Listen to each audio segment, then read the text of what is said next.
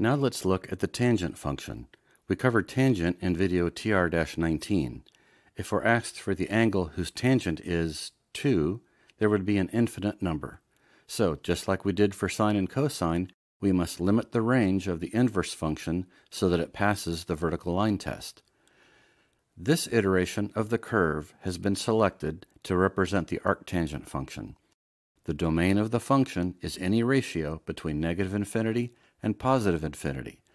This means the arctangent function will tell us the angle whose tangent is any number. The range of the function, that is, the set of angles we can get back as an answer, is between, but not including, negative pi over 2 radians to pi over 2 radians. By similar means, here's the inverse cotangent function graph. Its domain is also any number, and it returns angles in the range theta between but not including 0 and pi radians. Let me show you a common use for arctangent. Suppose we have a point on a coordinate system at x, y. We want to know the standard position angle theta of a point from the origin through this point. Theta is arctangent y over x. Can you see why? Tangent is opposite over adjacent, which is y over x. So we want the angle whose tangent is y over x, arctan y over x. Here's the graph of secant theta. When I need to sketch the secant graph, I start with the cosine graph, and remember they touch at the peaks because secant is 1 over cosine. You can use the same trick with cosecant and sine. It looks a little disconnected, but this part of the secant graph is used to define the range of arcsecant, which looks like this.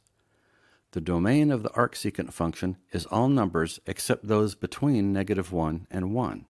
And the range is angles from 0 to pi radians, except pi over 2 radians. The arcsecant can never be pi over 2 radians because the cosine at pi over 2 is 0, and secant is 1 over cosine. Here's the arccosecant function. Its domain is also all numbers except those between -1 and 1. And the range is angles from negative pi over 2 radians to pi over 2 radians, except angle 0. The arccosecant function can never be 0 radians because the sine at 0 radians is 0, and cosecant is 1 over sine.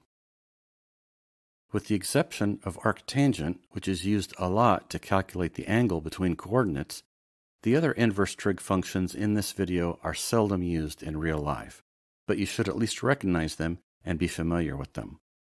There's no TR-24X video with extra problems, but to show mastery of the topic so far, you should be able to sketch out accurate graphs of the 6 trig functions and their inverses, stating the domain and range of each. You don't need to memorize anything. Just be able to see the unit circle in your head and plot out the curves. This may take more than a half hour the first time, but it will build confidence. In the next video, TR-25, we'll go over using a calculator to evaluate inverse trig functions.